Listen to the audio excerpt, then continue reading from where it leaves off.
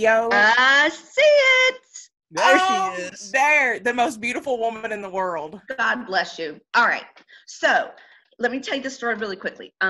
Which really quickly is never really quickly with me. But anyway, I'll try to make it fast. So I had been at my sister's and she collected all these Barbie dolls, right? And had them displayed.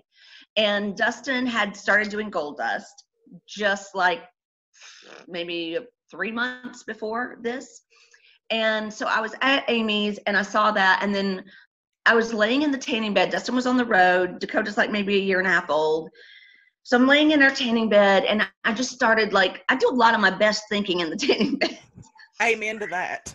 So I'm thinking, what is it that WWF doesn't have right now? Like, what are they missing? And so since Dustin was supposed to be this, most amazing actor, I started thinking, and androgynous, right? I started thinking, this was the vision I had because this is the Barbie doll. It's a Bob Mackie Barbie doll. I just found this the other day and had to show people. Anyway, I started seeing that in my head and then just imagining the old Hollywood glamour, dresses with trains, like red carpet type dresses and, everything gold. So I came up with the entire character of Marlena. And my idea was either, since I enjoyed cigars and I enjoyed wine, I was either going to go to the ring with a glass of wine or go to the ring with a cigar. And so we decided it would be safer to do the cigar instead of having, glass break and whatever. So anyway, and shame for me to get drunk right there on live TV. So anyway, so like the entire character I came up with because there was Sunny and then Sherry Martel, which, Sherry's character. And so I was like, this is exactly what they need. Like, they don't have an elegant female, a real. And so I brought in elements of androgyny via Marlena Dietrich was an actress in old Hollywood. And she was one of the very first women to ever wear pantsuits. Like, it was just taboo for women to wear pants, and she would wear pants and she also would smoke a cigar. And so I'm like, that girl is after my own heart, right? Because I would sew every night, not every night, but 3 nights a week, run a bubble bath, a glass of wine, and have a cigar. Just loved it. So I called Dustin. I'm in the tanning bed. I called Dustin. I'm like, I have this idea. He's like, great, I love it. And I said, okay, cool. And he goes, call Vince. And I said, you work for him. I don't. You call him. And back during that time, Dustin was so like very scared of authority. Like, he was nervous as hell to talk to Vince or anyone else. Anyway, he said, no, if you want to do the character, you call, which that was his cop out to not have to call. But anyway, I said, fine, I don't have a problem, speaking with anyone in authority. So I called and I get a phone call back from Pat Patterson. Do you guys know who Pat Patterson is? Oh, yeah. All right. So anyway, Pat calls me and I give him my idea and he gives me this kind of obligatory, thank you, but no thank you. We're just not interested in doing that right now. And I was like, okay, no big deal. I literally put it out of my mind. I'm like, I love being a mom. That's my greatest thing ever. I didn't think another thing of it. And then maybe a month or two went by and I was actually at my grandparents' and he called me. He said, what are you doing? Because it was just a few days before Christmas. And I said, I'm at Gran and Granny's, what's up? And he said, pack your bags. They want to do your idea. I was like, are you kidding? Like, I was shocked. I was, I just figured, they had no interest. Anyway, so yeah, it's just like, I loved that character because I created her. Like, I knew when young talent today asks me to like watch a match or help them or tell them, what to do better, the first thing I ask them is, tell me about your character. So often what they'll tell me is what I can already see. Like, I'm supposed to be like a big meathead from the gym and and that's, I'm like, you don't know your character. Like, if you don't know your character, the audience is not going to know your character. And so I try to teach them, like, when you are driving and someone cuts you off, instead of you responding in your mind or with your mouth the way you would, do it in your character. What would your character say? Like when you eat breakfast, what would your character eat for breakfast? Start literally 24/7 living with your character, Living in that. learning. Yes. Because once you know who you are as a character, you can convey it and they will buy into it 100%, right? So, yeah, I mean, I knew who that character was because I created her. I knew exactly, you know, what she did 24/7. And so, yeah, that was fun. That was a really long way. Like I went down a rabbit hole. What was the actual question that you asked me? Well, I mean, ever since you actually brought that up, I got to ask, in 2020, would Marlena switch to vapes instead of cigars since smoking is not allowed in certain arenas? No. She would just go teetotal. She'd smoke afterward. Okay. Well, my original question. What's funny though is initially, I think it was like the first month, Vince would not let me light the cigar. And I'm like, Vince, it looks so stupid. And it was Pat Patterson who finally, like me and Pat both like getting on him saying, you know, that's the whole thing, the smoke, you know. And so finally he said, okay, fine, you can light it, but God damn it, don't do it until right before you go out. I don't want to smell that shit. Which is funny because they had him on the cover of Cigar Aficionado years later. So anyway, yeah. What were you smoking? Well, I have a dear friend who owns a prestige cigar brand. His name is Rocky Patel. So I would smoke a lot of Rocky Patel cigars. I love Padrones. I loved Davidoff. I was a fan of some of Davidoff's stuff. I smoked the little Avos here and there. I never liked Cubans.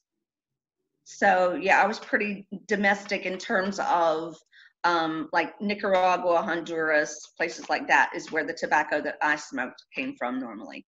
Well, your character, Marlena, it definitely got over with the audience.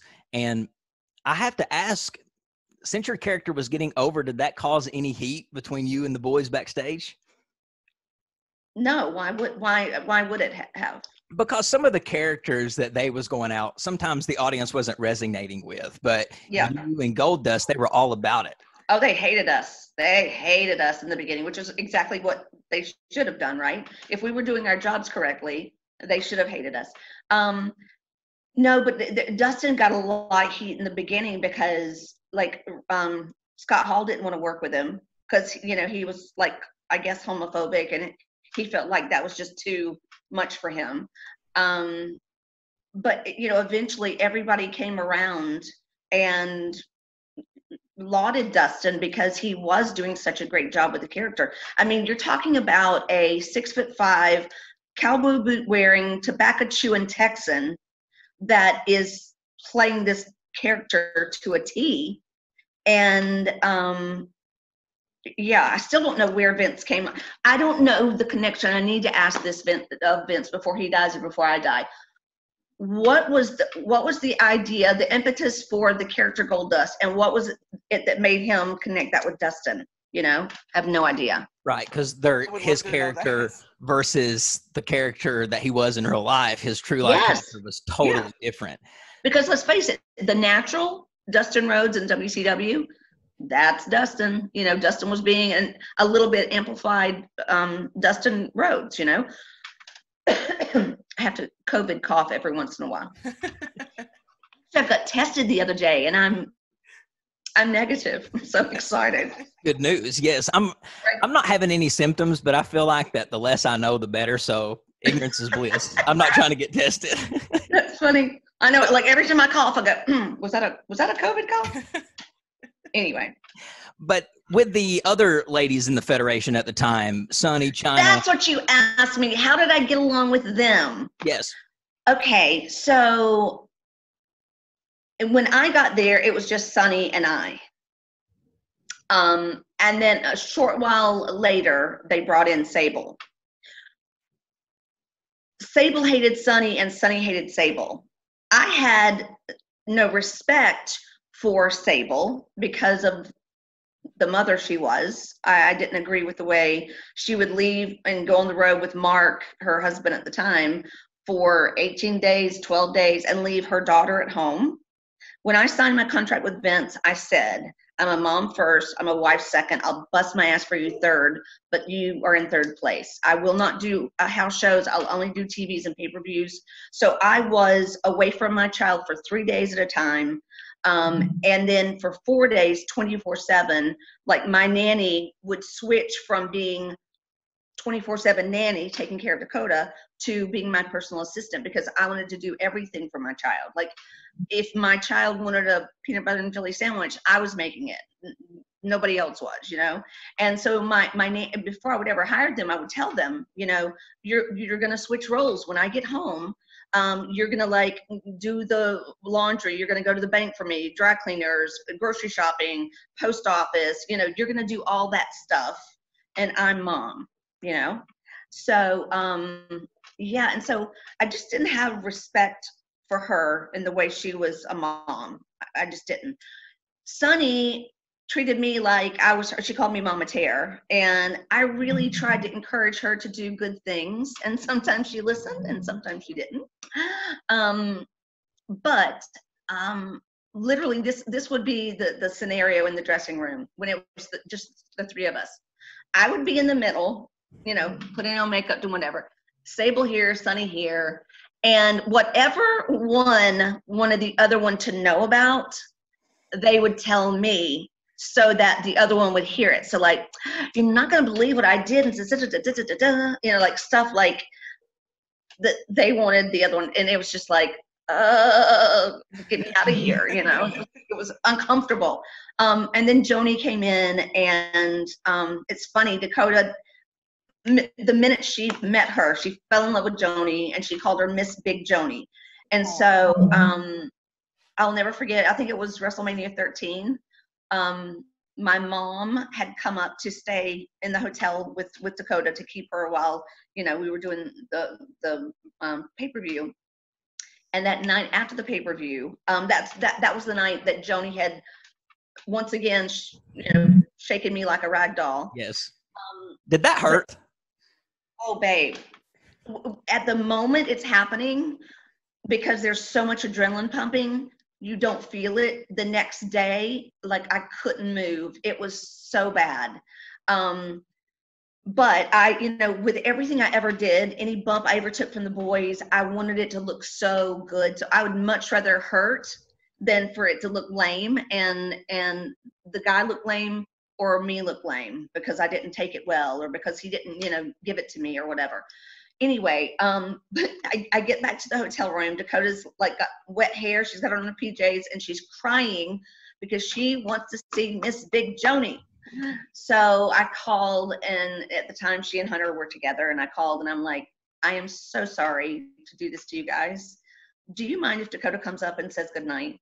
And they're like, no, come on.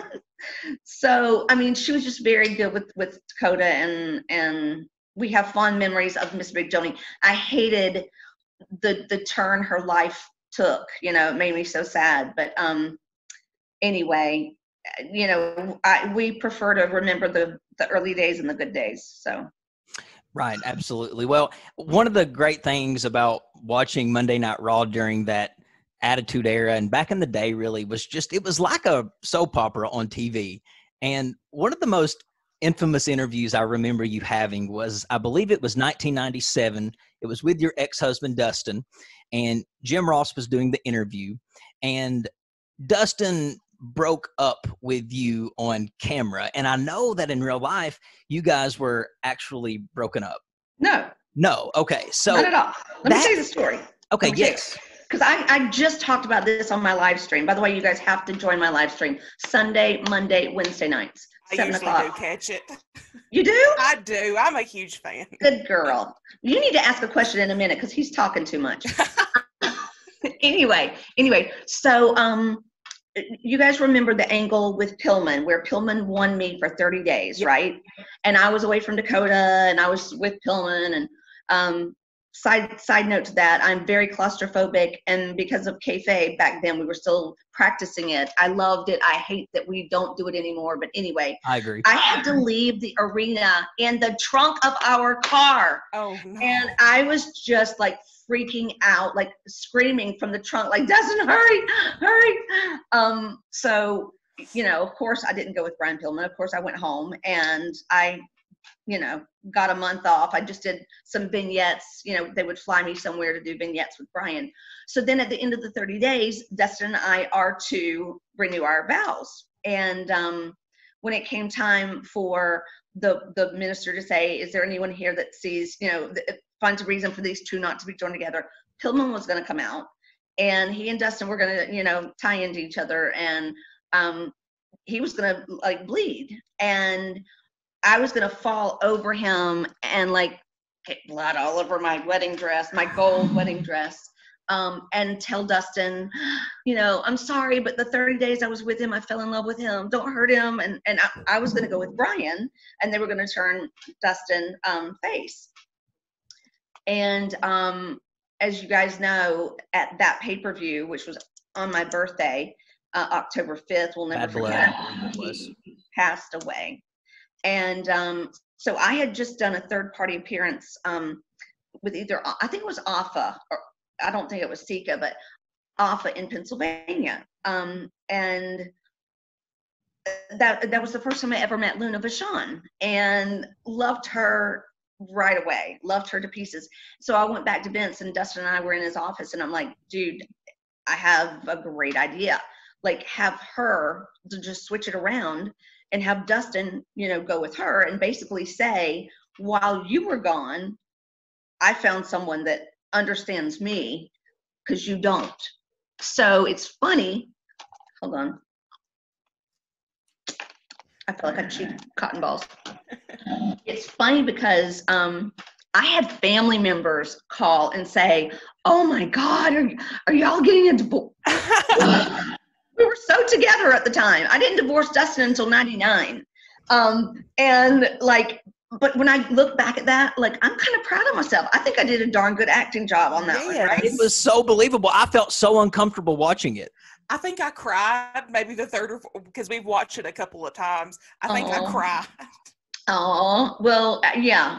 I felt good about it when I had family members calling going, are y'all okay? What's going on? So, yeah, we were very married at that point. So for years, I thought that was somewhat real. So that was all kayfabe. Oh. Staying, keeping in character. All storyline bullshit. I love it. I love it.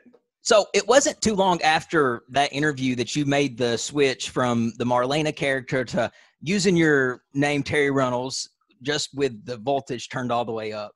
And you started doing more in-ring action. Was that by choice, or was that Vince McMahon? Hell to the no. So basically the first, I guess, revision of character was me starting PMS.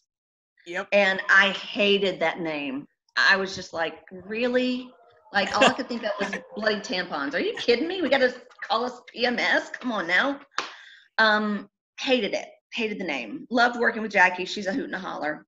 But like, I never wanted to, like, I will take bumps from the guys all day long. But to have a match with another woman, no. And I remember so vividly begging Vince, please don't make me wrestle. I'm not good at it. I don't know what I'm doing. I've never trained. I said, Vince, this was my rationale. I'm like, Vince, when people enjoy what they do it a lot better. And I enjoy managing, and I enjoy taking bumps, but I do not enjoy wrestling, and I don't want to do it. Patted me on the shoulder. He said, you're going to be a great kid. So literally, and I said this the other night on the live stream, find me another female or male, either one, that literally hours before going live in front of millions of people, you are taught a few moves, and like, I had to learn it like a dance. And like, God forbid if they ever told the ref for us to go home early, because Mama had to do it exactly like I had learned it, or there was no improv with that, And so every time I would get to TVs, I would wait to see like what I had to do, and if I didn't have to wrestle, I would like literally just like love the day. If I got there and saw I had to wrestle, I was just like, I was sick to my stomach all afternoon. Like I could throw up all afternoon. But even though my wrestling isn't great, and even though I had, like, think about the things I had to wear too, and you know, hanging out and all No that. complaints. Yeah. No complaints here either. Anyway, to be uncomfortable wrestling and then to have your ass hanging out, you know, I remember like every time right before you would see me come out of the Titantron, I mean, literally I could have thrown up. But the minute I walked through, I tried so hard to own it and just pretend that I wanted to do it and that I could not get through fast enough and get back to the dressing room fast enough. I hated wrestling. See, it did not come across like that though. You really, I want to say that you really exude. I mean, a lot of the things that I wanted to be as a woman, because I also would watch, like I was telling Terry before you got on, Adam, we've been friends for, you know, about 23 years. So that was one of the things that we used to talk about when we were younger was wrestling. And I have to say, you know, watching it as a young female to see how I am now, like I like to think that you're one of the people that gave me the confidence that people always tell me they love about me, because you showed me what it was like to be beautiful, but you also showed me what it was like I can whoop you real easy, because you did, and you made that transition just so flawless. So it kind of baffles me to hear that, you know, you got nervous too, you know. I don't know. I just tried to make sure no one knew it. You know, and we didn't. Nobody knew, and nobody knew that moments before I was going. Oh. No, you were about to absolutely not. Did you have a desire once you started to get in the ring and wrestling to become the women's champ at all? No, and I'll tell you why. In order to be the women's champ, you've got to go on the road. You got to do house shows. And again, I was not going to trade my kid for a bigger role. They could have at any point given me more, put me at a higher, you know, I guess star rating, but because I had set those parameters and said, you know, pay-per-views and TVs only, you can't have someone with the belt who's only doing TVs and pay-per-views. They got to go on the road and they got to defend that belt, and it was just something I wasn't willing to do. So I feel like with every year that you were in the WWF, it was changing dramatically. 96 was different from 97 to 98 to 99. What was your favorite era to work in? 2002 was my favorite year. Ooh, when you was doing the backstage, when you was doing the, I know you used to host a show with, I used to let co-host with Jonathan. Loved doing that show. When the whole, the first ever, you know, what was it? I wanted to say an auction. That's not what. When they divvied everyone up between SmackDown and Raw. Oh, the draft. The draft. The draft. I will never forget. Like we're in the studio talking about the draft, and I'm like, wait a second. I don't want to stop doing this show, because every weekend I would go and do the show with Coach, and then they would have me in Times Square at the World, which is the restaurant we had there. You know, Chris Angel had his Mind Freak show in the basement of our building there, and I had the best time, like every weekend in Times Square. You know, I would bring Dakota up so often, and you know, we were constantly going to a new Broadway show, and I think my child had seen about 10 Broadway shows by the time she was 5. Yeah. And it's funny, she flew with me so often. Like in the beginning, I didn't have a live-in nanny for her, and so they would fly her with me. And this is like way back in the day where, you know, they hand wrote out tickets and stuff like that. And, you know, you went to the actual airport to get a ticket, you know, you didn't online it or anyway. So I'm there with her. She's like maybe 3.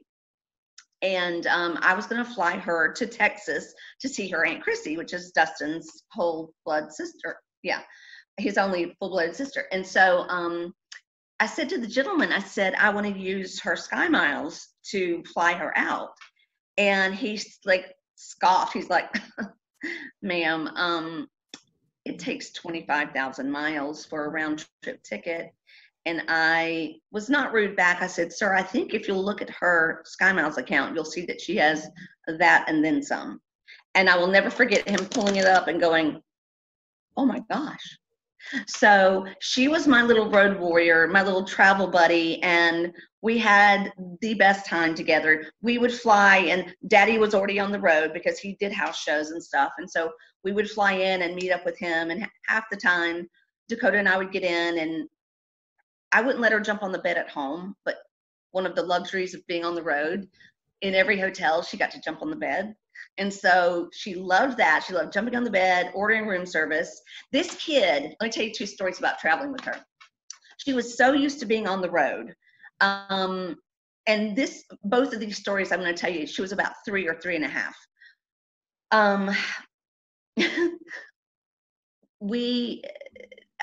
Because Dustin was already on the road, I had to pack for me, my character, those long dresses, because back then I did Raw and SmackDown before I would fly home, right? So, and if I had a pay-per-view on top of that, you've got the pay-per-view dress, the Raw dress, and the SmackDown dress. So a lot of clothes for Marlena, a lot of clothes for me, clothes for Dakota, the car seat, the whole thing.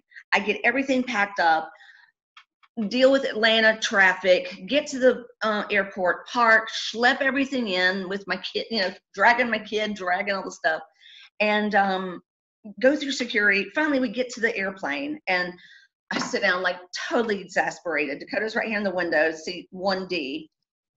I'm 1C, and the flight attendant says, ma'am, what can I get you to drink? And I said, a Bloody Mary and an apple juice, please. This little shit doesn't miss a beat. She turns around. She was looking out the window. She turns around and she goes, make that 2 Bloody Marys, please. My child didn't know what a Bloody Mary was, but I think she was thinking like, well, if my mom is having a Bloody Mary, so am I.